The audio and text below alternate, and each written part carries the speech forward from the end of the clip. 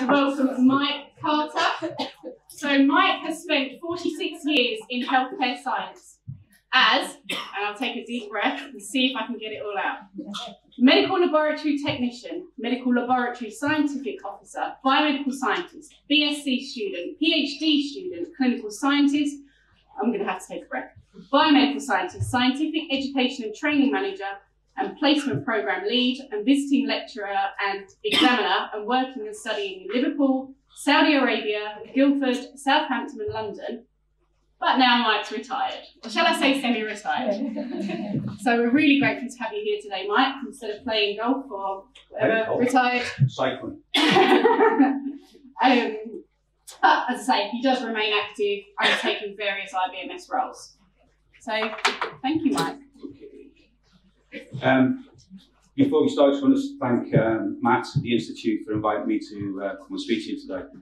I don't like standing behind one of these, but unfortunately I haven't got my remote one, so I'm pinned here because I'd like to walk around.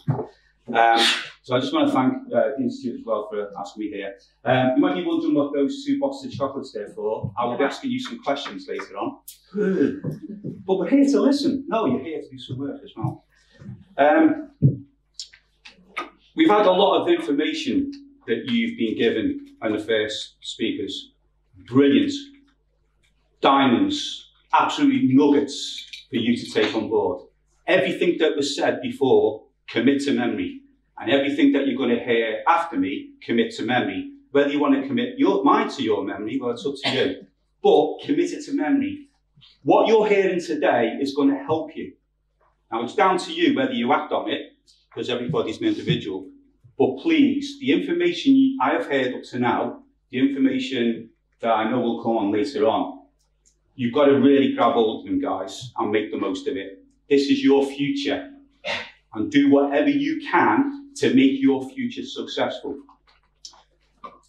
I can't use this slide anymore because I'm now retired. And I'm an ex-PhD employee. But I have been in biomedical science for 46 years and I've loved every single minute of it. And it is, and people have said before, we deal with specimens. And one of the things that we do get wrong in labs is talk about specimen numbers. We've done so many blood cultures, so many urines, so many biopsies. We should be really talking about patients and people.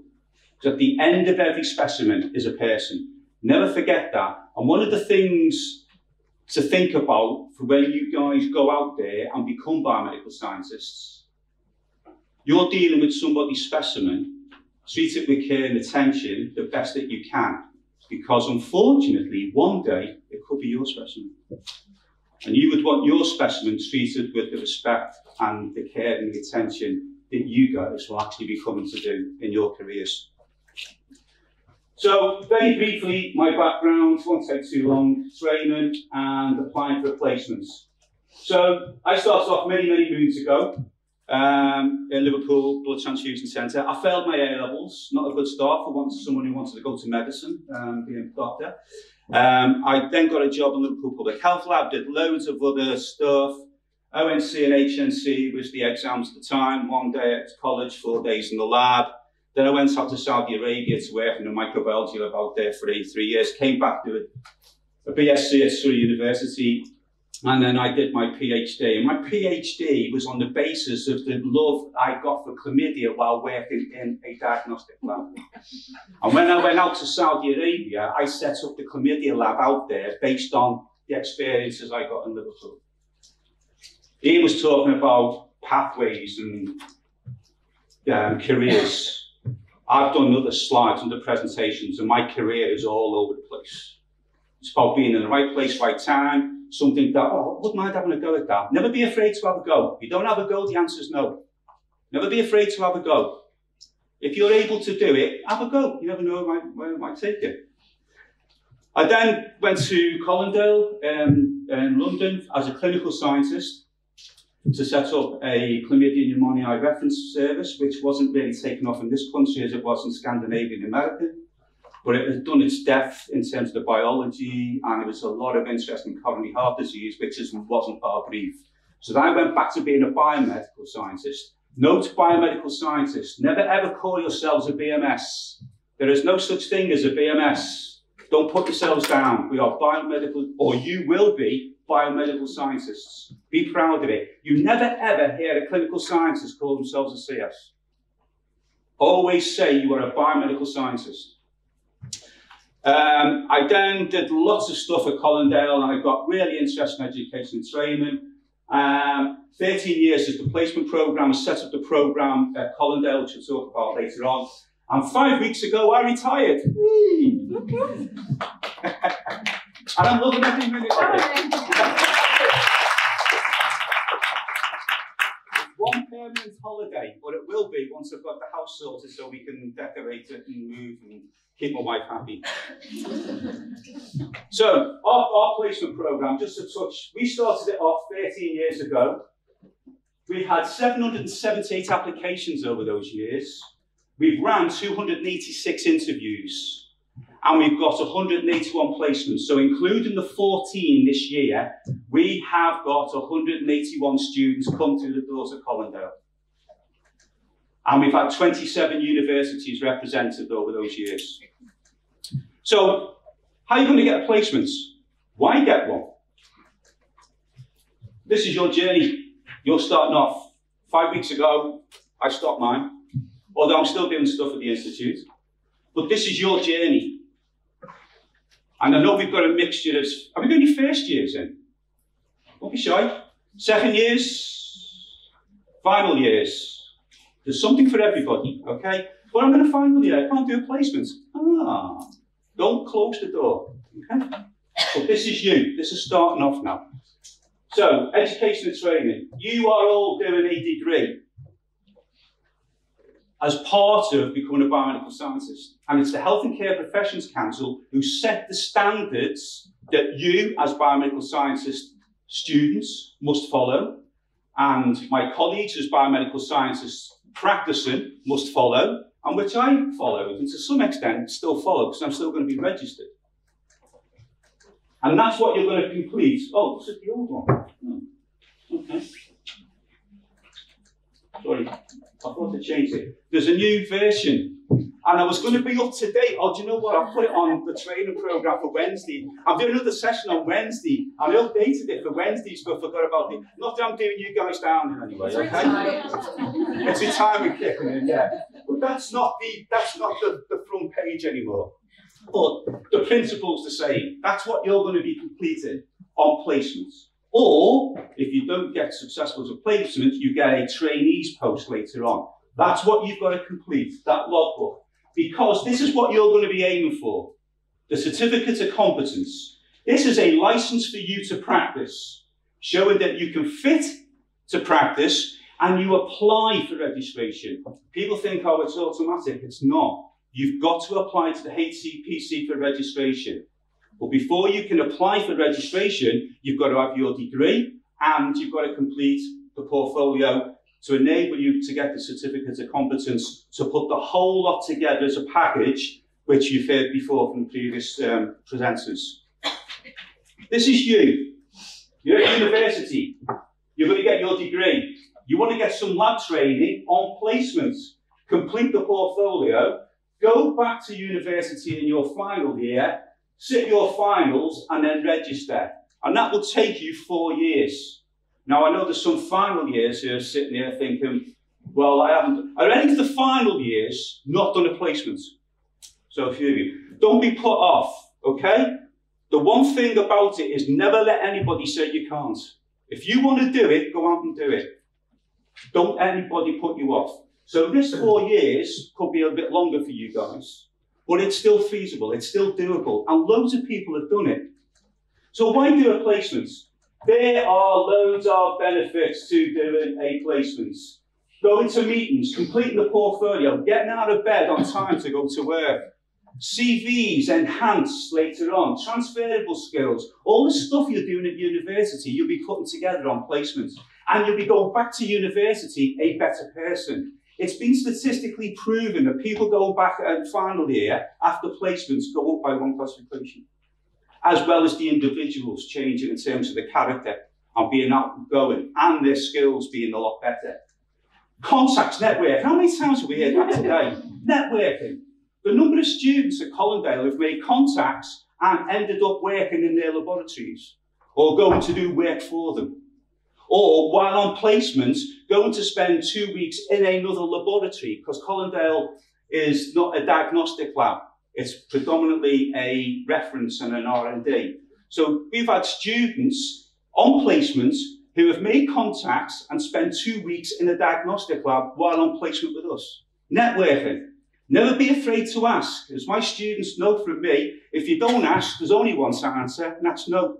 Never be afraid to ask. Practical skills, 30 days of practice, possibility to do postgraduate work, future employment.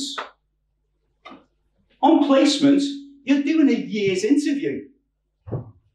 And unless you do something absolutely disastrous and you can't wait to see the back of it, if a job comes up, you might be in a really strong position to go for it. So never be, go for placements. An informed decision. Sorry, can I have some water? Yeah, of course. Never be afraid. I don't need a microphone. Never be afraid to go and do a placement and during your placement think, oh, this isn't for me. That's not an issue. Everything you do on placements will go on your CV for later on, even if you don't want to be a biomedical scientist.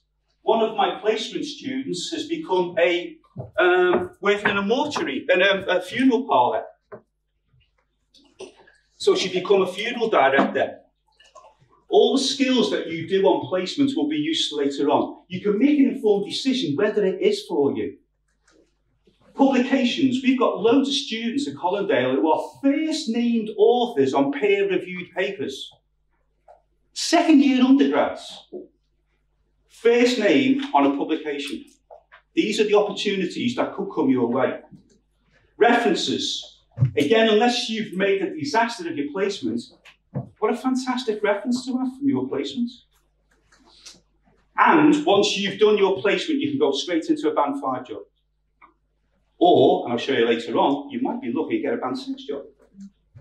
And standard operating procedures, and we've had one or two at Collindale, turned out to be a bit of a dating agency as well.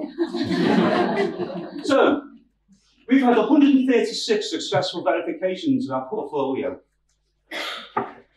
We've got 15 taking place now, and we've had no unsuccessful ones.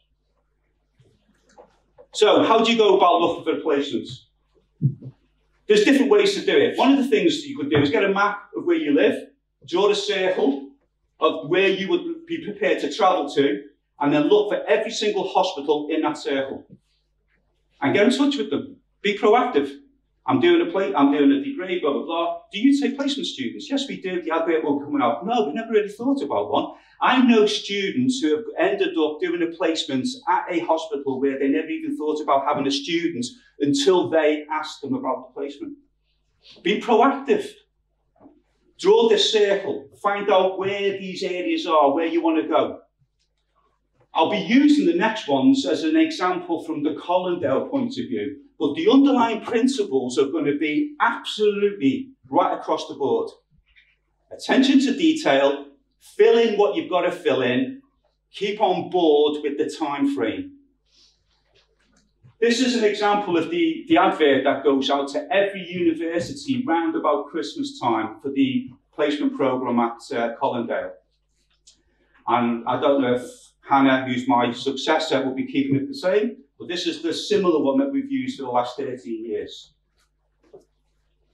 It will depend on where the hospital is, what they put out as an advert or an electronic application, or they might have an interface between the placement and the university. There are so many different ways of doing it, but this is the way that was done at Collindale. Some of the things to look at, and I normally got my own presenter, but there you go, yeah. So, it's only for people doing a biomedical science degree. It's amazing how many people have applied to Collindale and not doing biomedical science. I don't know how they found the advert in the first place, but anyway. After placements, we'll be sitting finals. Final years apply for the placements. After placement, we'll be sitting finals. Why are you applying? You've sat your finals. Read what the words are on the paper. Don't just look at them. Read what it says. One of the things that we do is we have 4 different documents, and one of the statements has to have a word count. If you don't put the word count on, you're not following what it is that you've got to do. Attention to detail. That could translate to when you're actually starting in a hospital and you miss something off. And that positive is now negative, or that negative is now positive. Attention to detail. Only the following file labeling. Okay? If you don't follow that, where's your application going to go? In the bin. You are in a competition. The bottom line is you are in a competition with loads of other people to have this one placement, or one of 12 placements, or whatever. And this will even translate to the final years who are going to have to look for jobs to be able to do the portfolio. You are in a competition. You've got to make your application stand out for all the right reasons, not for all the bad ones. Follow what it says, the closing date and the time. Applications that do not have them will not be considered. Read what the stipulations are on the application, because this can actually translate to when you actually apply for a job. So this is an NHS one. The closing date, okay? That's when it's going to close. You might be able to get a job description. Depending on where you go for a placement, they might have a JD and a person spec. And that's where you'll find out exactly what you're going to be doing and what they need. Now, if they say that they need something, it's essential, don't bother going for it because you haven't got it. Okay? If it's desirable, then you might be able to go for it. Phone up, say, I haven't quite finished it. And I know it says essential, but I'm nearly there. Is it possible? But, you know, use a bit of common sense with a lot of these things. Because they do translate to when you go looking for jobs later on. And never put stuff off. Oh, I'm going down the bar with my mates tonight for a few bevies. I'll put the application at the weekend. No, because by the weekend, it could actually be closed. I remember at Colindale for a job at Colindale in one of the labs.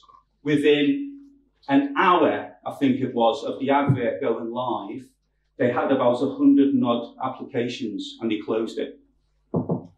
So they closed it before the actual closing date because they had so many applications coming in for it. This is what can happen. Never put it off. If it says it wants it in by such a day, don't wait for such a day. Do it now.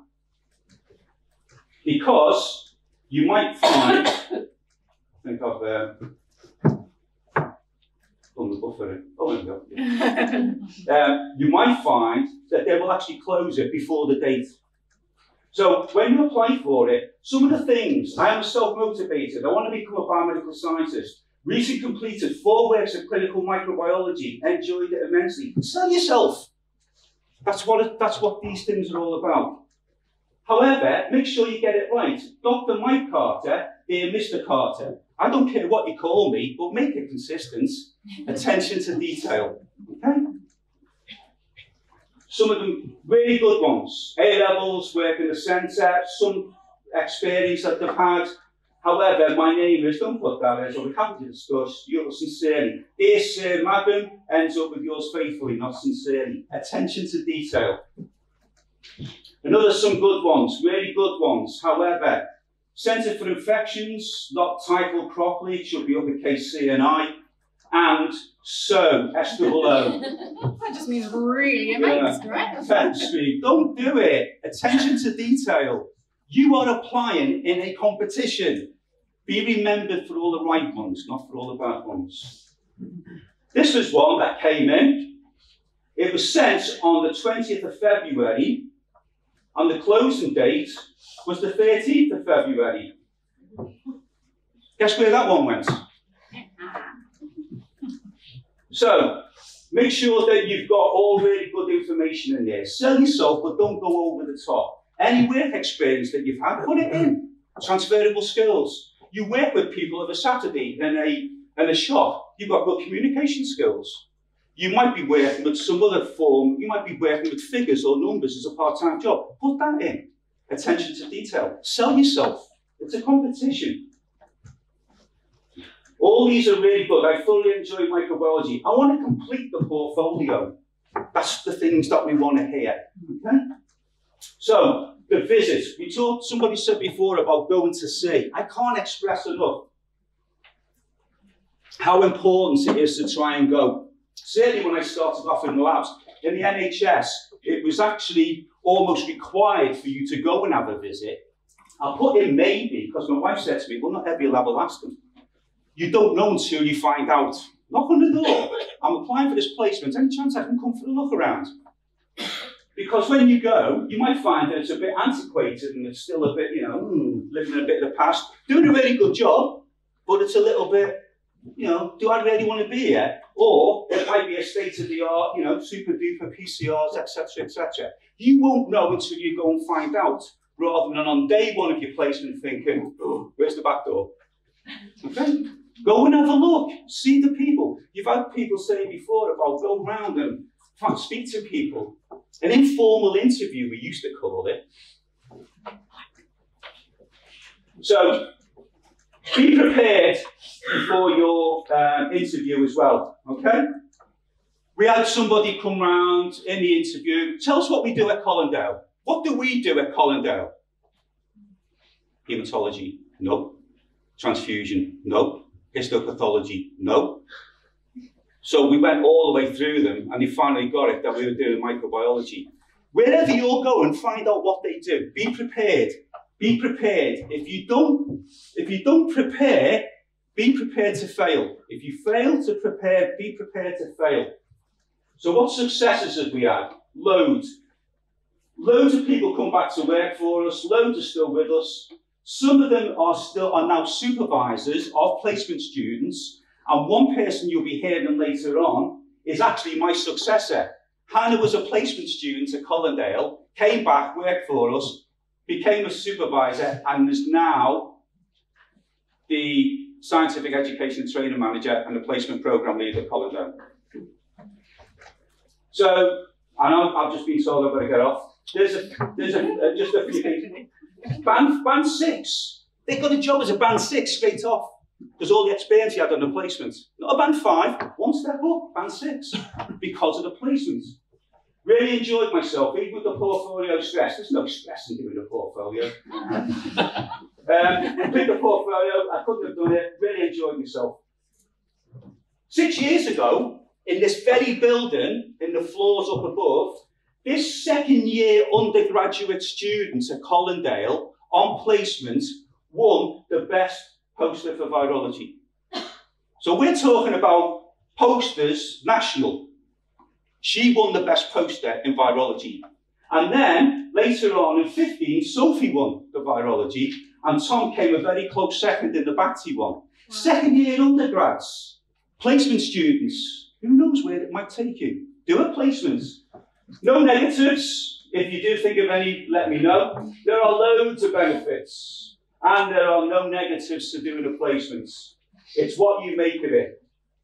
I'm a keen cyclist, okay, and I know I've missed one off there. He now got the Vuelta in 2011 because the guy who won it has now been determined he was taking drugs. So now Chris has gone up. Does anybody follow cycling? Yeah. And he didn't do too well this year because he blown his nose in the Dauphin and he did himself an injury. And I always use this about Oscar. It's success as a science. If you get the right results. However, it's not a quick fix. It's steps. You take those little steps, you succeed, you go on to the next one, the next one, the next one. Okay? But never give up. Never let anybody ever tell you that you can't do it. Never let failure stop you.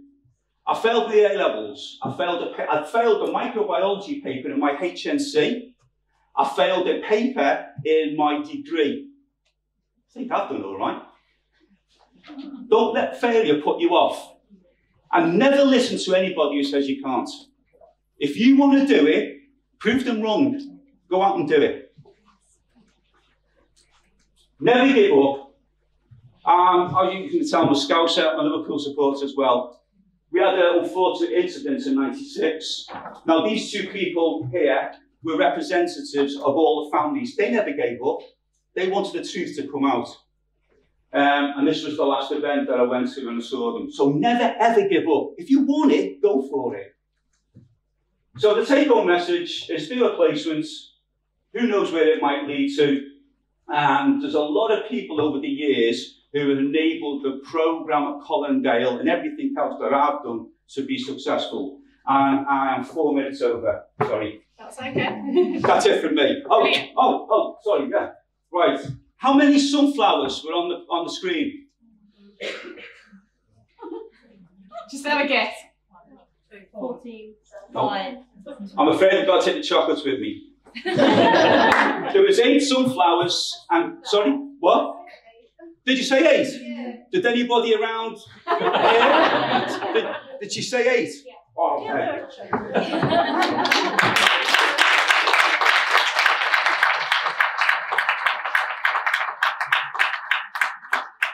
How many pictures? There was 8 sunflowers, but how many pictures? How many pictures? 9.